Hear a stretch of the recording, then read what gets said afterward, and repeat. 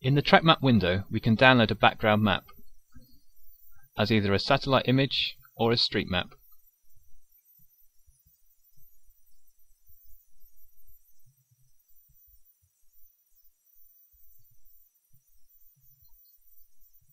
Which can be set to different quality. The quality of maps does vary depending on the area. And we can fade the image for a clearer view. We can also force a new download to ensure the most up-to-date images are available, though it will run slower.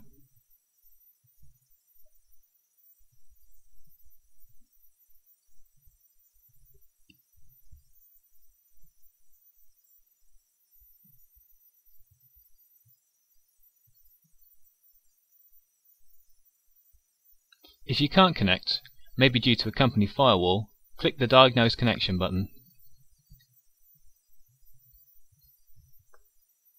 The images are cached in the machine's local drive, so they can be used when no internet connection is available.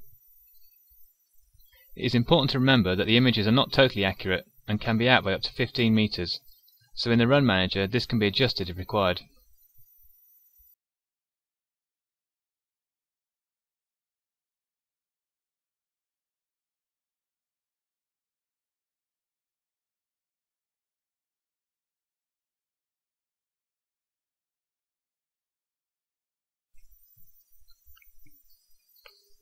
Whilst background images look great, they are also useful for three main things.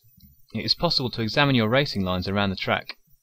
It can help you learn a track and improve your performance by identifying braking or turn-in points, using them as a reference to push harder if it is possible. It can also help to familiarise or refresh your knowledge of a circuit layout, using points of interest to aid remembering the layout. Useful things such as bridges, tyre walls, rumble strips, buildings, permanent signs, etc. can all be used to good effect. Let's take a look at an example.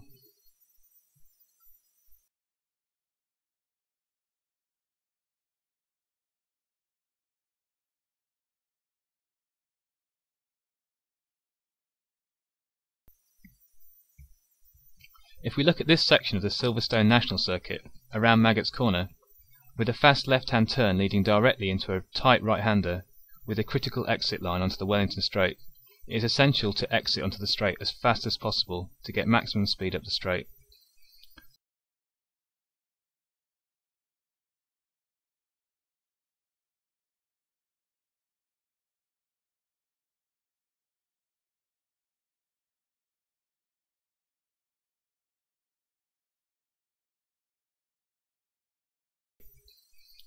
I have coloured the track map based on longitudinal acceleration, so the braking zones are highlighted in blue.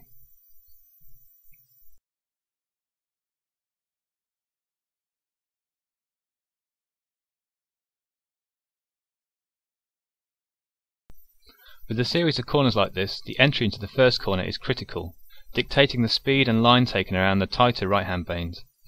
There will be two critical braking points, one for losing some speed off the straight to navigate the first bend, and the second coming into the tight right-hander where the braking must be much heavier. We must also note that in this second braking section, the lateral g-force will switch from one side to the other, increasing the likelihood of losing traction, meaning that the line taken here must be a balance between safe and effective straight line braking and setting up the apex on the tight right-hander.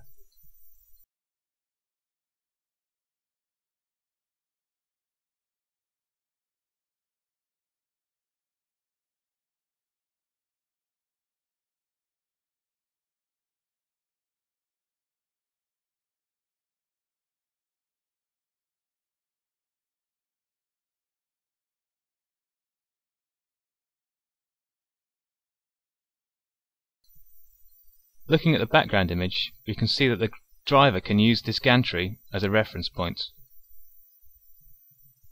Visible from a distance, the car must be in position at the driver's right-hand side of the track as it passes under it. In this example, it is also the point to let off the accelerator, then almost immediately begin to brake and turn in.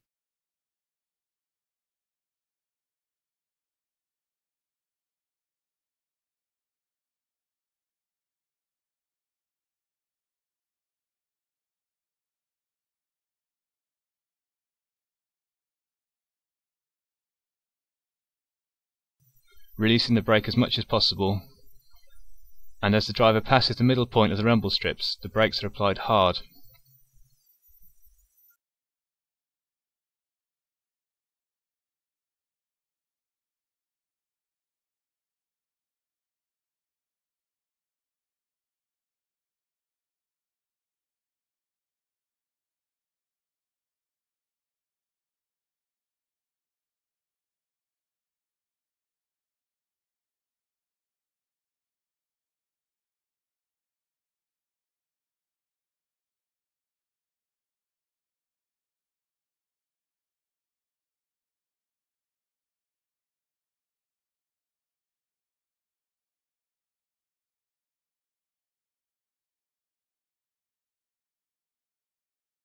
With the car in the centre of the track and just before the beginning of the inside rumble strip, the driver turns in, aiming to use all the available grip on this tight bend, looking ahead at the far end of the rumble strip, trying to hit the apex here, feeding in the throttle and exiting as fast as possible at the straight.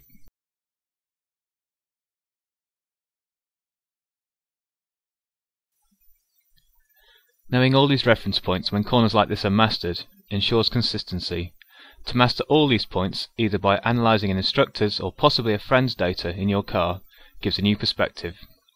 And to discover simply by trial and analysis ensures you can set goals, lines and points for action, looking at times, exit speeds, the effects on the next sector, minimum corner speeds and grip use to justify pushing a little harder every time.